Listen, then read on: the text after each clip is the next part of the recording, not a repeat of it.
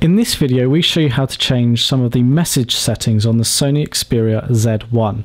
Assuming you're using the standard messaging application, access that through your shortcut or your application tray, and when you're at the conversation screen like so, tap on the little button in the top here.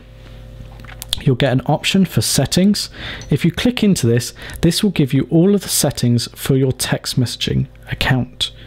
Now you can turn on or off the ability to have notifications by pressing the little checkbox. If you've got it switched on, you can then decide whether there's a notification light or whether you get a vibration. Most people would leave these all on. If it's particularly important, you can also turn on a delivery report so you get that message back to yourself.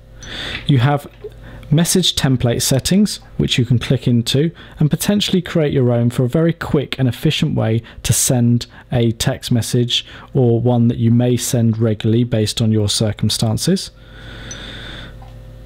You can then choose the settings regarding MMS. So here we have it that it'll automatically download, but if you have a limited data plan or something like that and people send you messages, you may want to switch that off, and that will mean that messages will come through, but to download the content you'll have to prompt it to do so.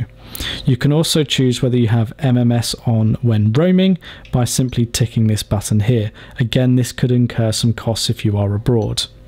You can then go into different settings under the SIM messages, so regarding messages saved on the SIM, and then you can select the push settings for messages on your device if you choose, and then you have the SMS center number. Now that will be pre-configured by your network provider. So those are just some of the message settings on the Sony Xperia Z1.